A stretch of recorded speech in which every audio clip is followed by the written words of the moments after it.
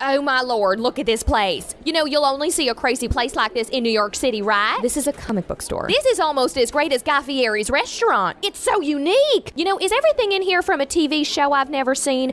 Oh, is it that show with that gay genius? Oh wait, no, he's gay in real life. He plays autistic on the show. We don't carry any products from The Big Bang Theory. It's our first time in NYC and we're having so much fun. How could you ever want to leave Times Square? I saw a young lady with just paint on her tatas talking to a decrepit Elmo. Are you looking for something in particular? Oh honey, aren't you right? You people move so fast here. You see, we're from the South, and down there you drive 50 miles to the nearest Kroger's, and then of course Margie works there, so that's one of the reasons I go to that one. She always saves me a couple coupons. You know, Margie's quite the character. I always say she should have her own show. I really have to help the next person in line. Well, we're on our way to the Freedom Tower. It's so far from Times Square, though. I hope I don't get mugged. You know, it's very unsafe outside of the Broadway areas. Next.